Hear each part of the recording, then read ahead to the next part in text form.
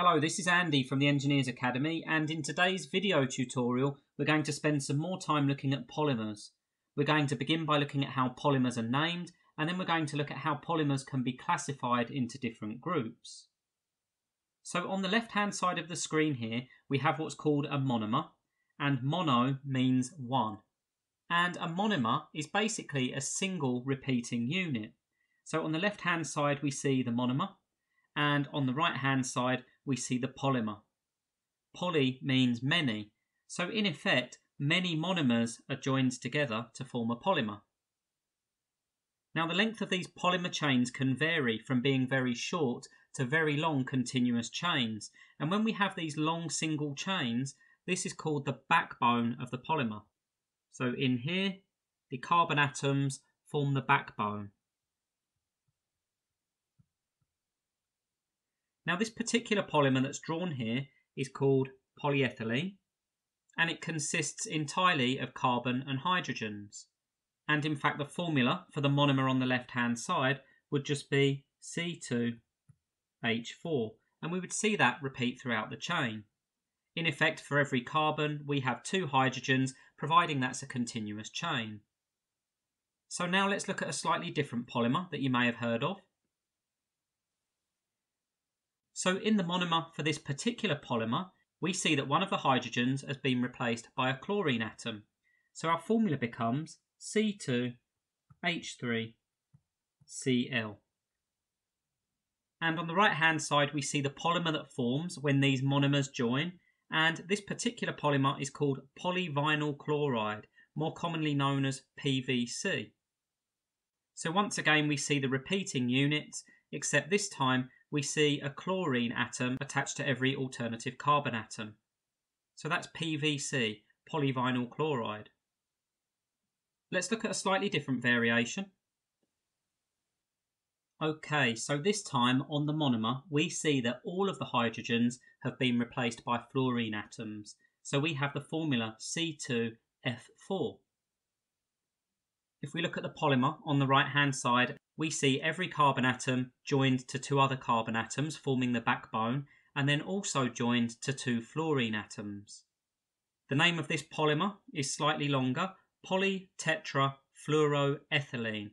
But where this comes from, poly means many, tetra means four, fluoro stands for fluorine, and again we have ethylene, polytetrafluoroethylene. We'll just take a look at a couple more. So this particular polymer has a lot in common with polyethylene, except this time we see that one of the hydrogens has been replaced with a CH3 group. And a CH3 group would look something like this. So in effect we end up with a polymer with a small branch coming off of the backbone. Therefore the formula for this monomer would be C3H6. Now this particular polymer on the right hand side is called polypropylene, and what we see is branches of CH3 attached to alternating carbon atoms like so. So again a slight variation on polyethylene with a CH group attached to alternative carbons, and this one's called polypropylene. We'll just look at one more that you've probably heard of, polystyrene. Okay, so this one requires a small amount of explanation because we have a new group attached to our backbone, and in the bottom left hand corner we see the symbol used to represent this particular group. Now this group is called a benzene ring, and in the bottom right hand corner we see what that symbol there represents. And what we see is 6 carbons forming a ring, and we have alternating single and double bonds between those carbons. So we have a carbon to carbon double bond here, then we have a carbon to carbon single bond, double bond, single bond, double bond, single bond, forming the benzene ring, or the basis for the benzene ring. But recall that in order for a carbon to be stable, it needs to have 4 pairs of shared electrons in order to create that complete outer shell. So what we see in addition is each carbon in the benzene ring is also attached to a hydrogen. That is with the exception of the carbon at the top, because the carbon at the top is attached to the backbone of the polymer here. So the carbon at the top doesn't have a hydrogen attached, but it attaches to the carbon backbone. Therefore, the formula for this benzene ring, we have 6 carbons, C6, and we have 5 hydrogens, so C6H5. So now let's relate that back to the formula for our monomer. Well, in total, we can see here that we have 6 carbons in our benzene ring and 2 on the backbone, giving us C8. And we have 5 hydrogens in the benzene ring, plus an additional 3 attached to the carbons of the backbone, giving us H8. So C8H8 is the formula for the monomer. On the right-hand side, we see the polymer. And this polymer here is called polystyrene, which you've probably heard of. And we see benzene groups or benzene rings attached to alternating carbons on that backbone. Now what we've seen here is just a very small fraction of the polymers that are used, but the important thing to realise is that polymers are very versatile. We can create all sorts of different combinations, but we can also influence how those polymers stack together, which is what we're going to move on to now. Okay, so I'm just going to use this slide to explain a few concepts. And the first thing that we're going to talk about is the difference between crystalline and amorphous polymers. The first thing that I want to point out is that this isn't a clearly defined distinction, because most polymers will actually be semi-crystalline, meaning they have regions which are crystalline and regions which are amorphous. If you recall from earlier tutorials, crystalline means neatly packed, whereas amorphous means irregular. If we were to look at the two extremes, an amorphous polymer, the chains would have no regular structure. So we would have the polymer chains and there would be no regular structure to those. If by the other extreme we looked at crystalline polymers, all of the polymer chains would be neatly arranged like so. But in reality, we get a combination of the two happening in polymers. So what we end up with is regions where the polymer is crystalline, and we end up with neatly stacked layers like so. And then we may have an amorphous region. And then we may have a crystalline region. And this can continue throughout the polymer. And the degrees of crystallinity can vary greatly. We also have ways of influencing this, and we'll see how this impacts on the properties of polymers later on.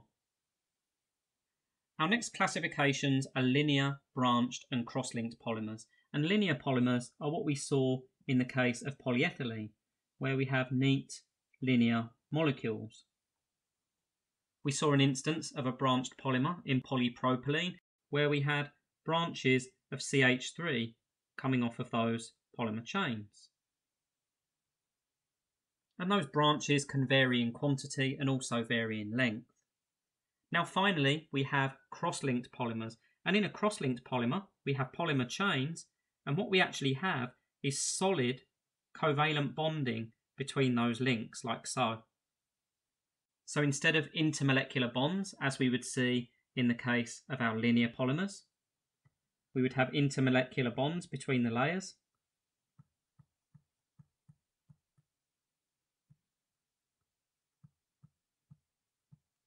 Or between the molecules, like so. Over here, what we're looking at is covalent bonds.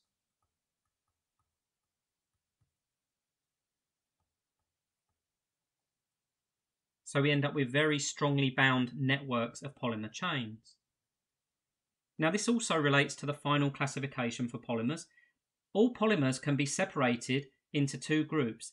They're either considered to be thermoplastic or thermosetting plastic, also referred to as thermosets. Thermoplastics can be moulded to form a shape, but then when heat's applied, they will remelt.